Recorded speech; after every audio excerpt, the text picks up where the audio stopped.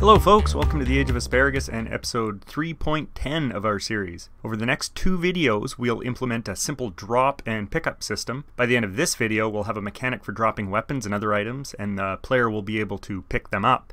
In the next video, we'll incorporate all this into our wave mechanic. Let's start by creating a new node that will manage the drops in our game. We can just make this, we'll make it a spatial node, and I'm going to call it dropper. I'm just going to move it up a bit by our spawner, above our spawner. Let's give this dropper node a new script here, and let's save it in a new directory called drops. Not sure how much we'll have to put in here, but for now we can just put the dropper script. And we'll export a scene to start here. So we'll export a packed scene. That's going to be our drop item. Now we're going to use this to get ourselves set up, and then later on we'll be getting that drop item from our waves. So we're going to start, we'll just create a simple method called drop. We'll instantiate the drop item.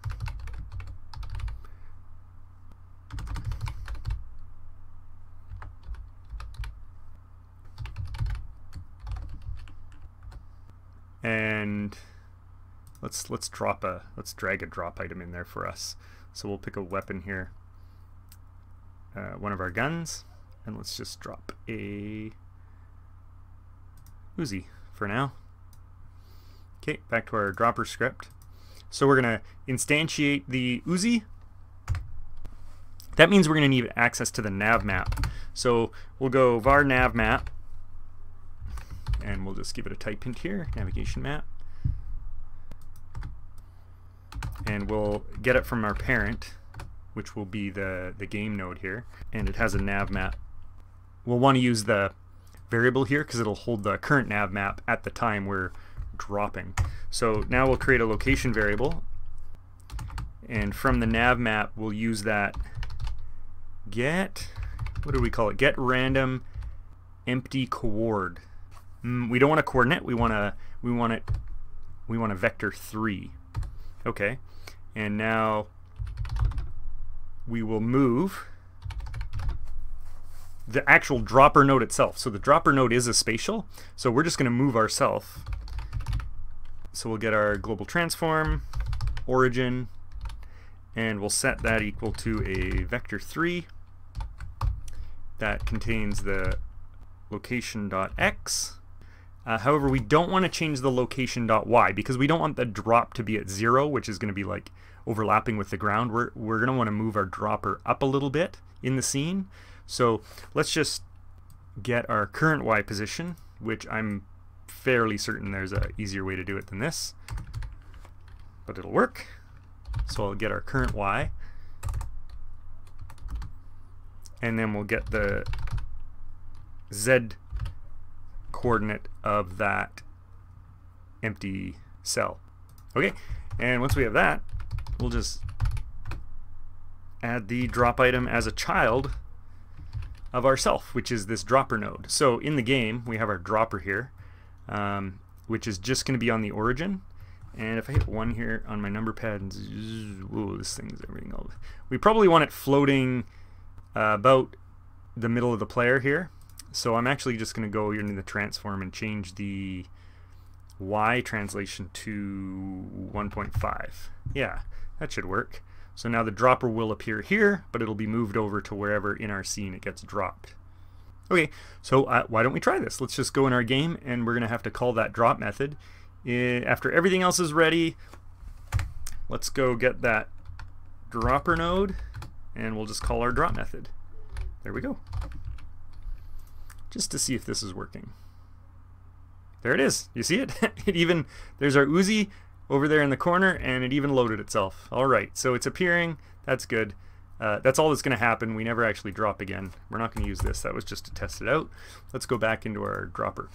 One thing I'm going to try and set up here, at least a little bit in our dropper architecture, is the ability to have kind of any kind of scene as a drop item. It doesn't necessarily have to be a gun, although we might, as far as this game goes, we might only ever actually get around to dropping guns, but maybe you could have like a health pack or ammo if you wanted to implement actually collectible ammo instead of just reloading infinite ammo. And so with that comes, we're going to need some kind of multiple inheritance where the items that can be dropped actually know that themselves. And how we're going to do that is we're going to implement a drop method on any node that can be dropped, if that makes sense. Okay, so I'll show you how we're going to do this. So what we'll do is we're going to instantiate the drop item, and then we're just going to check and make sure that the drop item has a method. So we'll go has method, and we're just going to look for the drop method. And if it exists, then we're going to drop it. And if it doesn't exist, then we can give some feedback, probably like invalid drop item.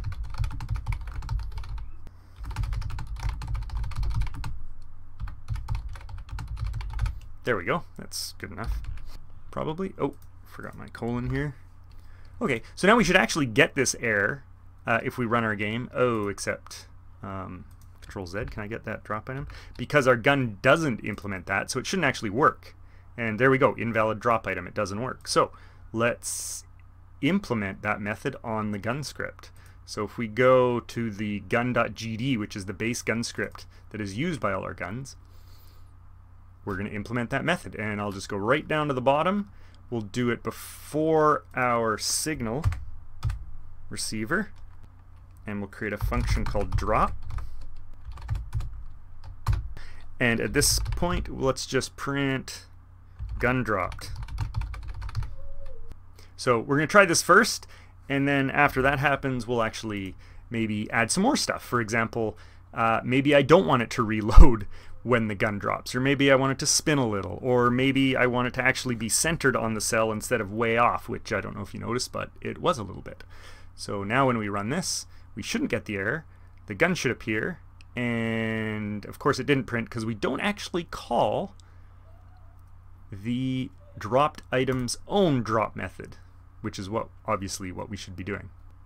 So we're going to do all this stuff. We're going to instantiate the item, and before we add the item as a child to make it show up on the screen, let's call the item's drop method itself. So drop item dot drop. There we go. So if there's any things we need to do, we can do it before it appears in our scene, and now we should see it called and the gun dropped text appear there. Okay, so we're going to be coming back to the guns drop method here to do a little cleanup, but for now let's focus on implementing this whole dropper mechanic. So we're going to need to be able to pick up that drop. And to do that, I'm going to add a new area, a 3D area, also known as a volume in the rest of the world. And we'll add a collision shape, which will make a cylinder. And by default, it's looking good. It's just the size of the character, which is fine, I think. Except instead of calling this area, I'm going to F2 that and call this pickup area specifically. Okay, and then we're going to want to detect collisions with this area. So in the node here, let's choose body entered, because our player is a physics body here. And then we'll connect that with our dropper node and our dropper script on pickup area body entered. That's good. And let's just start by saying picked up a thingy. Okay, and that's going to happen regardless of what kind of body enters, including an enemy probably, but let's just see if we can get that to print out when we go get it. There we go, picked up a thingy, except it's still there. Okay, well actually the easiest thing we can do here is queue free that item when we pick it up. Currently the drop item scope is only within the drop method, so let's take the scope out here, our drop item, and then that way we can refer to it here to queue free it.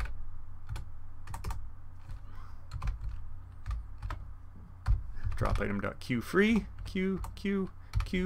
It's not auto completing because it doesn't know what it is. Now We don't know what it is either. It could be anything, but at least it's going to be some kind of node, which should help us spell Q properly. There we go.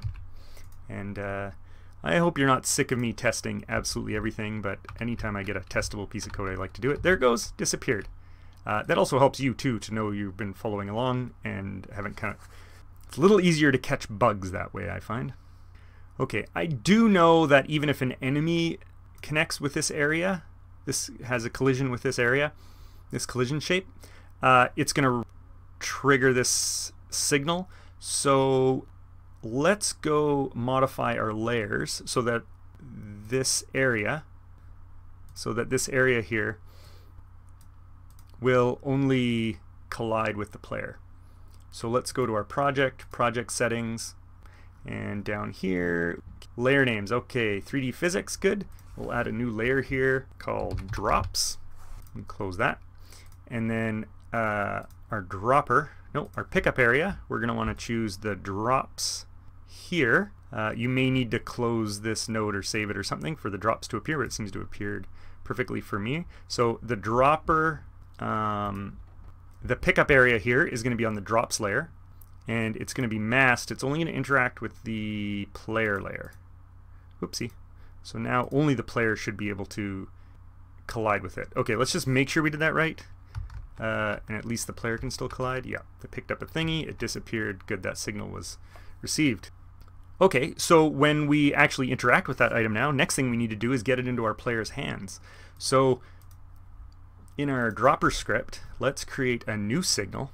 We're going to send a signal up to the game. We might even send it directly to the player that an item has been picked up. So above our ready method, let's create a new signal called item picked up.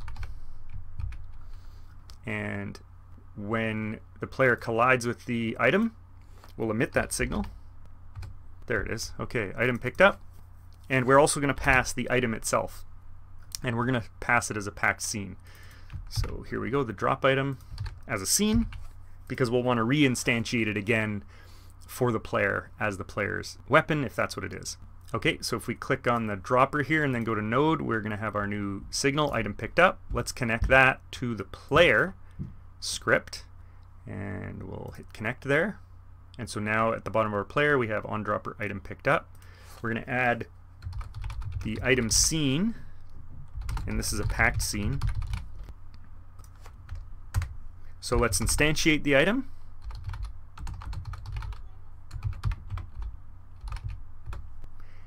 And then after we've instantiated it, we can do various things with it. So if it's a health pickup or ammo pickup or a weapon pickup, here's where you can do some logic to see what kind it is. So at first, we're just going to check if the item is a gun. And if it is, then we're going to do some stuff. We will equip the gun. If it was something else, you might have some different logic here. So let's start, as usual, just to make sure this is all happening, that the player found a gun. Boom, player found a gun. Awesome. So the code, the logic all seems to be working here. So now, here, I'm just going to put a little comment here. Handle different kind of pickups here. You could almost have like a switch type statement almost. Okay, we won't need that now. Instead, we're actually going to equip the gun. So we made a long time ago, we made the player have a gun controller which can handle exactly that. So let's go get the player's gun controller. Oops. Player is not defined in the current scope because I am the player. Gun controller dot equip weapon. We have an equip weapon method, and I don't actually remember if the equip weapon wants the item itself or a scene to instantiate. So why don't we go take a look here? Gun controller, equip weapon, weapon to equip, weapon to equip. We're instantiating the weapon here. So this is a packed scene. So we should probably, let's give it that type hint there. So back to our player script now, and we'll pass it the item scene itself. Now we're instantiating it an extra time here to check if it's a gun. I'm hoping that won't be too much of a problem, too much overhead. And assuming we did the equip weapon method, right? That should work okay. It did not work. So it seems like our signal is actually continues to get triggered, right? Like after we pick up the item. Well, that worked. Oh, but then when I enter the pickup area again, it's still, even though the weapon's not there, it's actually still detecting it, and it's trying to queue free a drop item that doesn't exist. So we're going to want to introduce, we're going to want to activate and deactivate the pickup area when a drop happens. So we'll do that by disabling the collision shape. So in the ready method, so when the game starts or whatever, let's just go, we'll go pickup area collision shape, and then we'll just set disabled equal to true. And I'm going to copy this here. And then when we drop an item, if it's a valid drop here, right before we drop it, we can set disabled to false. So now the pickup area, after it's been moved to its location, that collision shape will be enabled again. And then here, after the player hits the item, we'll disable that collision shape again, and then we'll delete the item. So because the collision shape is disabled, we won't get this error because we won't collide with that collision shape anymore until another drop happens, until that method is called again. So let's just make sure that's true. We get the item. Oh, and it actually equipped it for us. Wonderful. I should just go back and check that I do not crash the game by entering that area again. Okay, so now how do we incorporate this into our game without having this drop method here in our game?